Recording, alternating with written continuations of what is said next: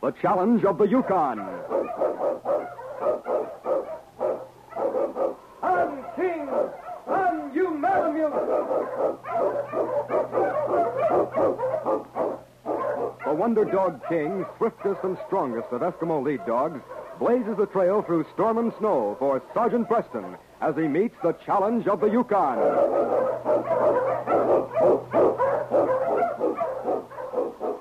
Sergeant Preston was typical of the small band of Northwest Mounted Police who preserved law and order in the new Northwest country, where the greed for wealth and power led to frequent violence and bloodshed. But in spite of the odds against them, Sergeant Preston and his Wonder Dog King met that challenge, and justice ruled triumphant.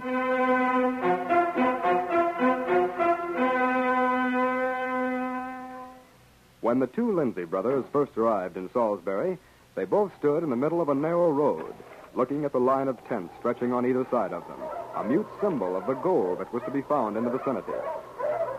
Well, Pete, how's it look to you? More like a temporary camping ground than anything else. That's because nobody's had time yet to do any building.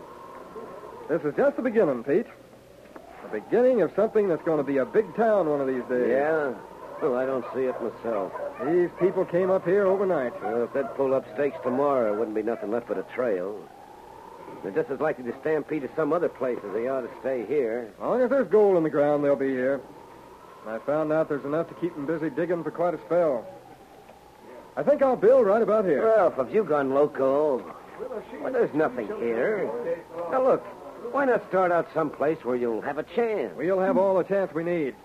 These miners will be looking for somewhere to spend their dust. And when they do, our cafe's going to be ready for them.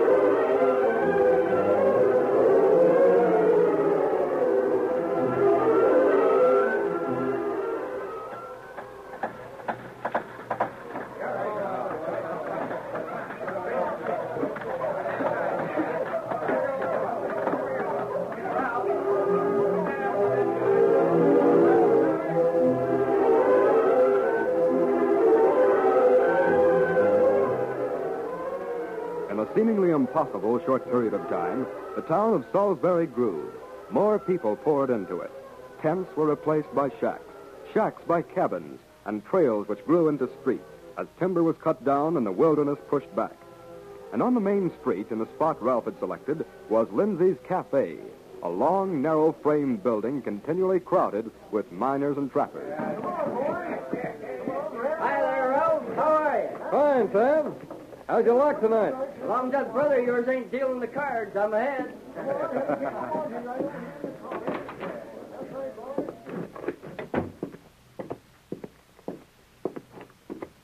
Hi, Pete. How'd we do tonight? Well, I ain't counted it yet, but it looks pretty good to me. Yeah? Well, while you're doing that, I'll go out and have a drink. might even sit in on a poker game. Better not try any of them card tricks of yours, Pete. Say, you Ralph Lindsay? Me? Why? I just want to talk to you, that's all. Here, put up a chair.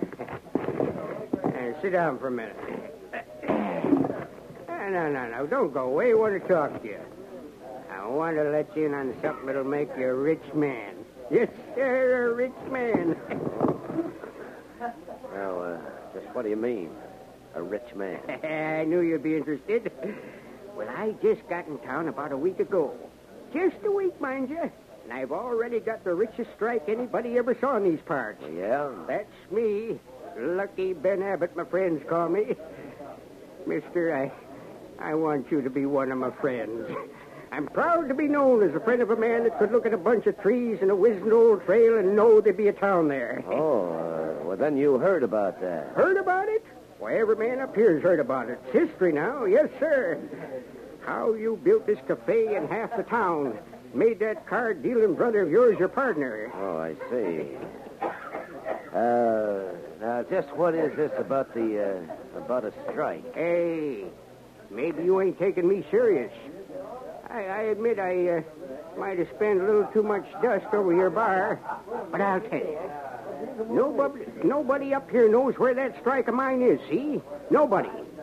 But I'm going to show it to you, and I'm going to give you an interest in it. We need more men like you, Ralph Lindsay. You're the kind of man I like. Foresight, that's what you got. Foresight.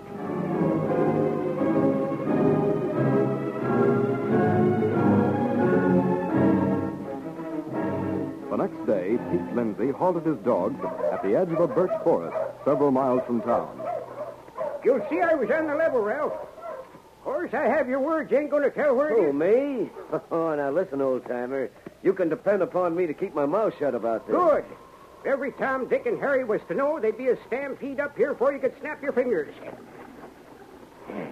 Well, here we are. Ow. Look here. See them flakes of gold? Why, the ground's full of it. You bet it is. Say, you got a Winchester? Oh, look, you don't stand guard on this land, do you? Ain't no need to. Nobody knows about it except you. But this here timber's full of lynxes and grizzlies. And me, I ain't one to take chances. Well, I can see why you wouldn't. Say, I'm going to put up a shack not far from here. You can give me a hand with building it if you've a mind to. Now, I'll go into town and get some lumber. Oh, no. Don't you bother going into town. I'll take care of all that for you. Well, that's mighty nice of you. Yes, sir, mighty nice.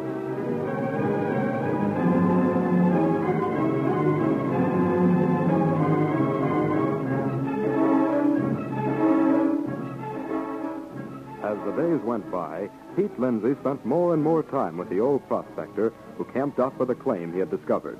Then, late one afternoon, Pete arrived to find the camp empty. Assuming that Ben had gone hunting, he went to the creek and began sifting gravel. Hey, who the... Oh, you husky! Oh! Hey, I want to talk to you, Mr. Pete Lindsay. I just come from town and I found out you ain't Ralph at all. You're that card-dealing, gambling brother of his. And I'm telling you right now, you can get off this land and stay off. Hey, now, wait a minute. Wait a minute, nothing. Ralph's a man I'd admire to know. I met him while he was talking to a good friend of mine, and I'm mighty glad to get this straight. Oh, you thought you'd pull the wool over my eyes, I huh? wasn't trying to pull the wool over anybody's eyes. You made the mistake in the first place. Now, don't try to talk me out of it. I might be a sentimental old fool. I admit that I take a drink once in a while, but I ain't got time for any quick-fingered gamblers. Now, you get going. Hey, now, listen, Ben. I was going to You tell can't you even that look me in the eye, can you? No wonder. I never would have found out if I had... Jumping Jupiter! It's a grizzly. Wait till I... Give me that gun, Grandpa. That's it. Now you get a beat on him. Now, what are you waiting for, you blamed idiot? Go on, shoot. And let you hand over a fortune in gold to my brother if you live? Shoot. You bet I'll shoot, old-timer. I'll shoot, but not to save you. Wait a minute. Pete, you ain't going to let him... Pete! Shoot!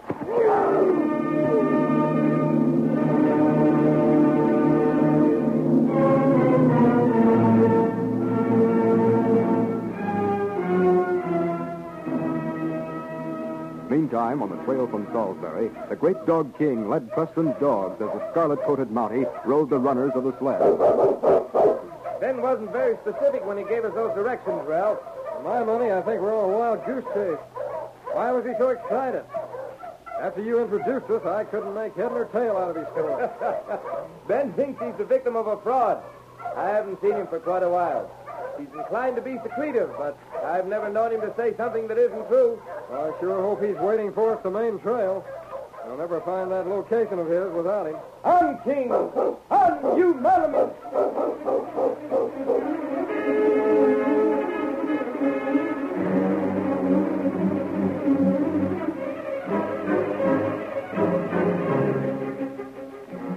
As the great Malamute raced along the trail, he tilted his head, and the sharp, clear air brought mingled scents to his nostrils. His ears tipped forward as he recognized the scent of human blood. I don't think we'll have to worry about Ben meeting us, Ralph. Looks like King knows where to find him.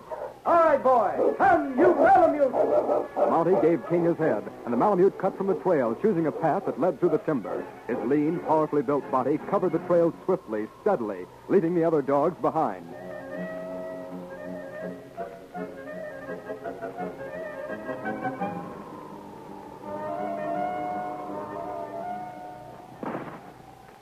As King approached the clearing, he saw the bear and the man frantically firing. He sensed that the man in the snow was already wounded. Pete Lindsay had allowed the bear to strike Ben Abbott one sweeping, murderous blow. And as the animal turned to him, he began firing. Instead of dropping the grizzly in his tracks, as he had expected, the bullets from the rifle seemed only to madden the beast, and he lunged forward. Now stay back, I'll show you. The grizzly lurched forward furiously, an awkward sureness in every motion of his giant forepaws. In a shattering instant, the man felt the claws tear at his flesh. King had come unnoticed upon the scene, from the bear, and quickly he sank his strong fangs into the animal's hind leg, tearing fur and sinew. Then swiftly he dodged, for he well knew the savage strength of the grizzly. He knew, too, that his chance for survival depended upon his ability to dodge the treacherous claws, tiring the massive animal, who was no match for the dog's agility. Balancing on his hind legs, the bear stood ready to strike when suddenly... It was Sergeant Preston. His bullets found their mark, and the near-exhausted animal fell heavily to the snow. Sergeant, it's Pete and Ben. That grizzly. Ralph, my medical kit. Bring it to the sled, quickly. Yeah. Good work, King, old boy. Wait, lie. Ben. Am I... Oh, it's you, Sergeant. The bear. Never mind, he's done for, Ben. It's that Pete Lindsay. He held fire. The grizzly dropped me. Started for him. He fired. Not soon enough. Held fire? You mean he was standing here with a rifle? He didn't want to lose the gold. Here you are, Sergeant. Wait till I see about Pete. Pete. Pete, are you... Well, he went down firing, Sergeant. He's gone. That's too bad, Ralph. But we can save Ben here.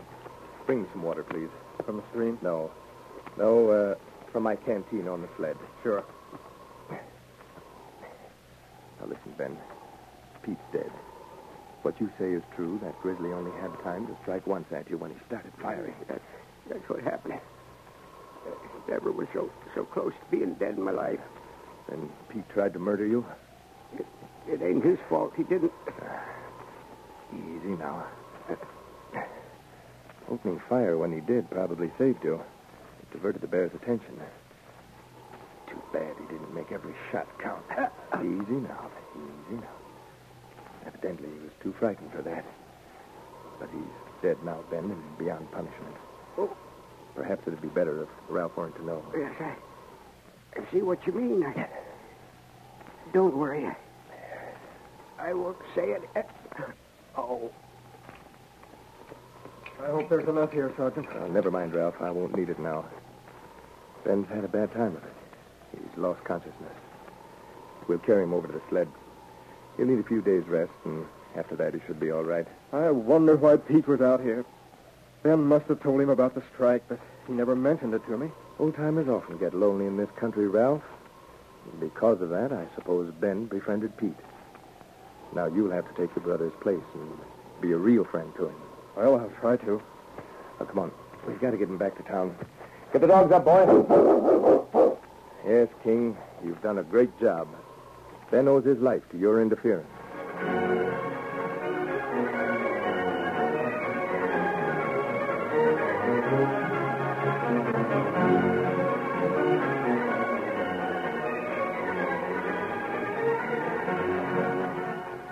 These copyrighted dramas originate in the studios of WXYZ Detroit, and all characters, names, places, and incidents used are fictitious.